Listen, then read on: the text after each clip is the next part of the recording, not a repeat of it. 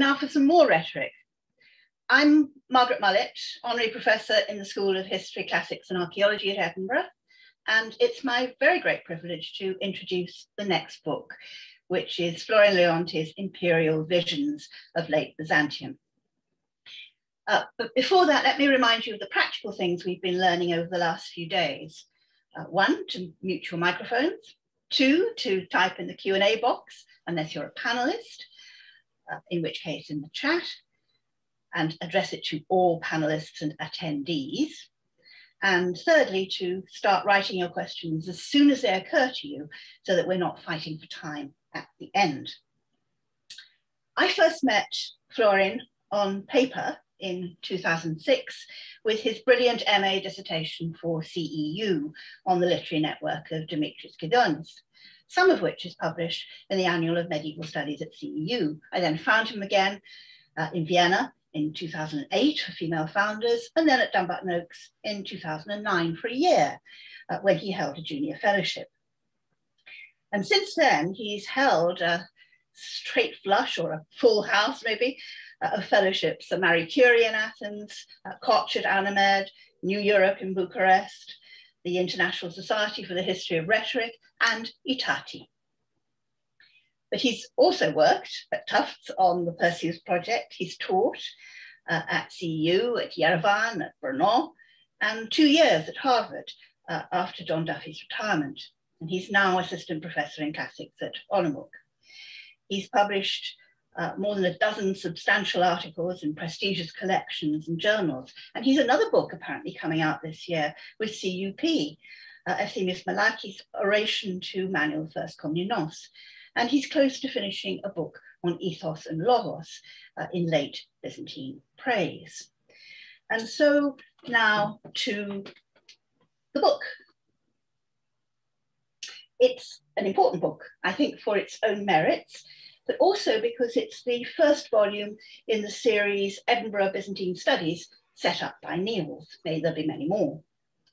This one is a great one to start with. It's Imperial, it's late Biz, a local speciality, and it deals with rhetoric, the bedrock of innovative literary texts in Byzantium. I read it 3 times, once for the press, once to teach network in Thessaloniki. And yes, it has a great network diagram for those who loved Oscars, and then again in the last few days. What is so impressive about it is the way you can see the way that rhetoric operates in late Byzantine politics. Florin takes a few rhetorical texts, the Dialogue on Marriage, the Foundation of Imperial Education, the 7 ethical political orations, and the funeral oration on his brother Theodore, and he sets them in the context of late Byzantine polemic and dialogue. And through rigorous, exhaustive analysis, he allows them to paint the politics, the political thinking, and the part played by rhetoric in both consensus and conflict at the turn of the 15th century. What I found interesting was different each time. This time I found it fascinating, his characterization of the parties of assent and dissent, his putting together of contemporary analyses of Manuel's literary merits, the detection of the fusion of parenesis and wisdom tropes in the foundations, the consideration of performance contexts and legible unity of the 7 orations, the 3 interlaced plots of narrative in the funeral oration, and his vision of Manuel as his own maestro ton rhetorum. But I think you want to hear Florin on his book. So please keep your microphones muted and I will mute mine. Florin, thank you. Can you hear me? Is yours. Can you hear me? Can you hear me? Sorry. Yes, very well, Florin. Okay, so I will start my presentation. Thank you very much, Margaret, and thank you, Petros, for this wonderful festival. So as the title shows, the title of my book shows, this is a study in late Byzantine political views, attitudes, and values, as illustrated primarily in several key texts by the late Byzantine Emperor Manuel II, who ruled at the end of the 14th century and the beginning of the 15th century. So I have also a small presentation, so I would like to share with you as well. I hope you can see it. Okay. So essentially, I tried to argue that Manuel used rhetoric in negotiating and strengthening his authority in the troubled waters of late Byzantium, where churchmen and court-based groups vied for the attention of wider audiences. I dealt with the construction of discursive strategies that adapted the rules of rhetorical genres to historical circumstances, as Margaret already mentioned. The author, which I focused on, Manuel II, Palaiologos, was both emperor of Byzantium and a prolific author of a very wide range of oratorical and theological texts. His biography, his political biography, suggests that he rose to power from a weak political position in a period of deep social, economic, and political transformations. In a way, his 3-decade-long reign mirrored processes originating in the early Palaiologan period, like the efforts to obtain substantial Western aid or to maintain peaceful relations with the neighboring Ottomans. To an even larger extent, Manuel's career was also influenced by other connected processes like Byzantium territorial fragmentation or dynastic struggles for succession. Unlike in other studies of Manuel's reign, which primarily used sources like official documents, historical narratives, or non-textual materials, I mentioned here the study by George Dennis or by Joe Barker. I'm looking forward to Siren's biography of Manuel as well. The texts which I explore here fall between oratory and literature. Certain compositions were meant for performance in the court, but more often, actually, they were only circulated within circles of acquaintances and suffered subsequent re-elaboration. So I focused only on 4 major texts of the Emperor Manuel. So you have a list here: the dialogue with the Empress Mother on marriage, the foundations of an imperial education, the so-called 7 ethico-political orations, and the funeral oration on his brother Despot of Morea.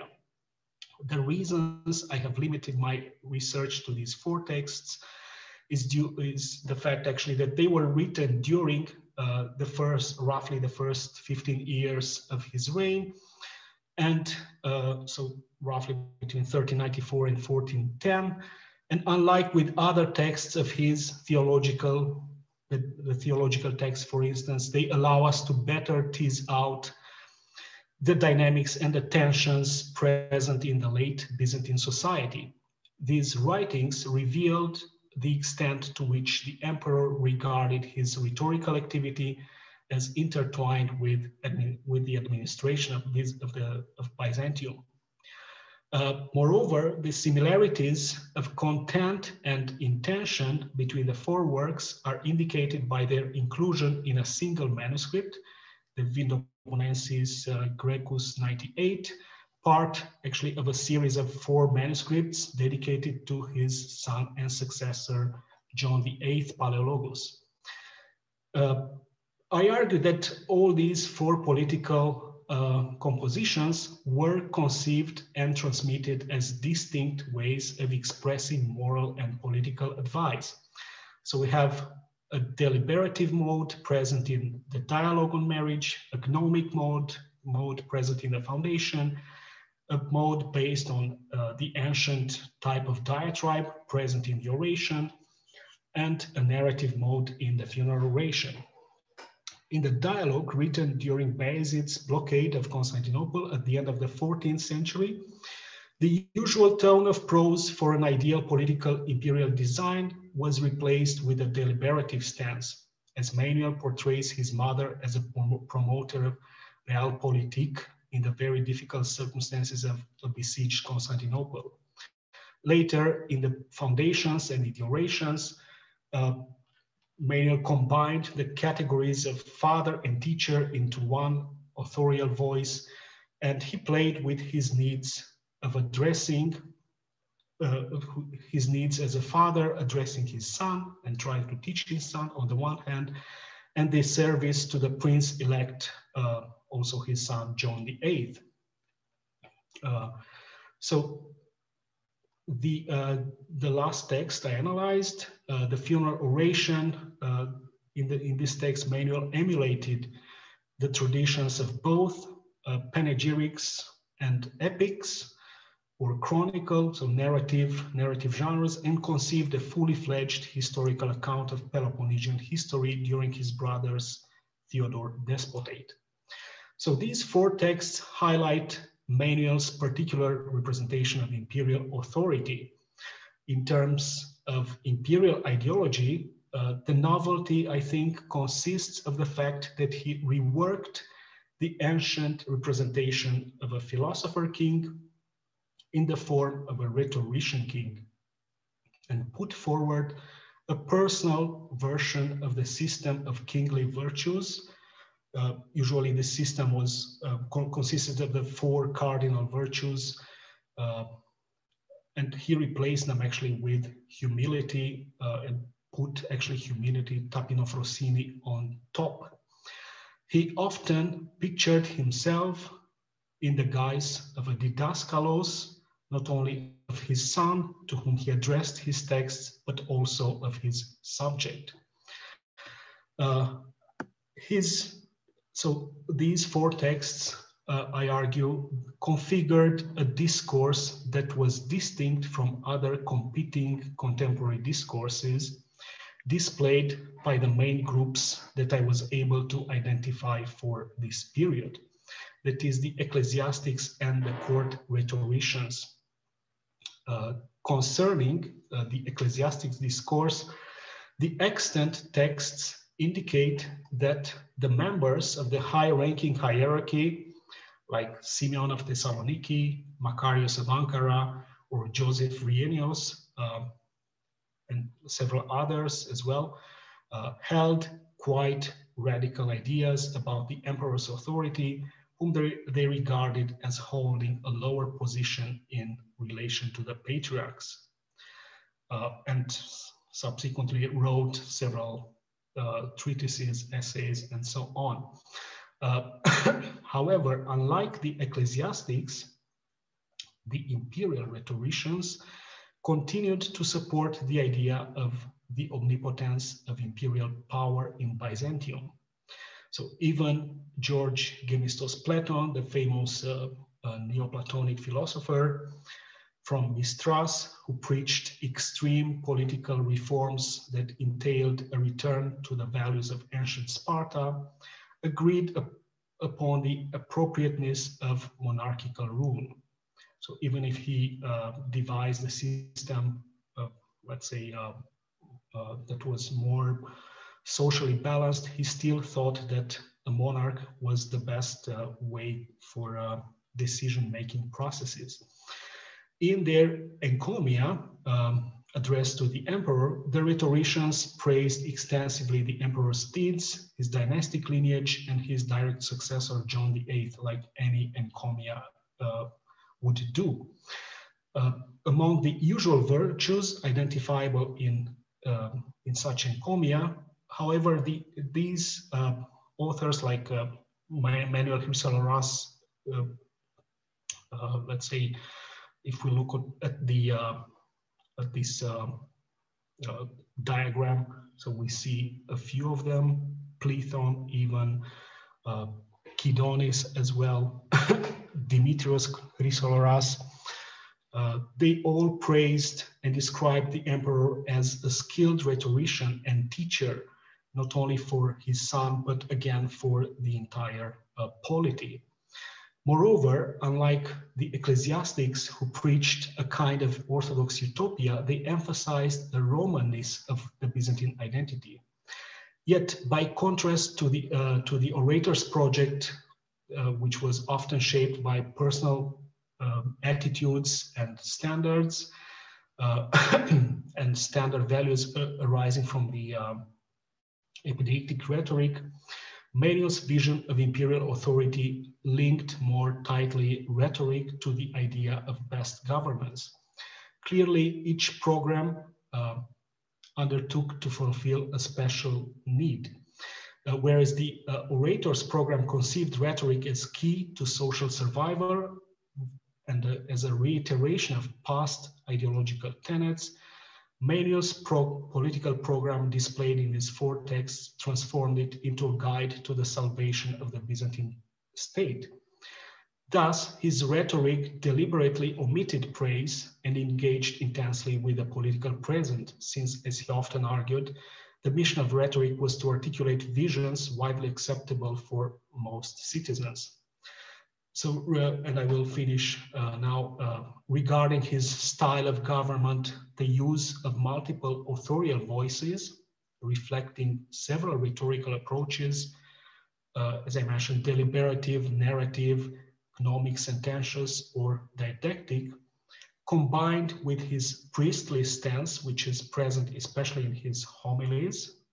Manuel also authored several homilies, suggests that the emperor sought to appeal to distinct kinds of audiences. By heavily relying on his elaborated rhetorical texts, Manuel put forward the notion of an authority which would preserve most imperial prerogatives despite these vigorous claims coming from other groups. This rhetoricized version of the empire helped him mediate between court parties who found themselves in prolonged and bitter conflicts, such as the one between the Orthodox hierarchy and the late Byzantine converts to Catholicism. Ultimately, with these 4 political texts, I think he promoted a sustainable level of political concord. And as he was aware that he could not maintain unanimity, he proved actually to hold a quite realistic approach to the political challenges of late 14th and early 15th century. So thank you very much. So if you have questions.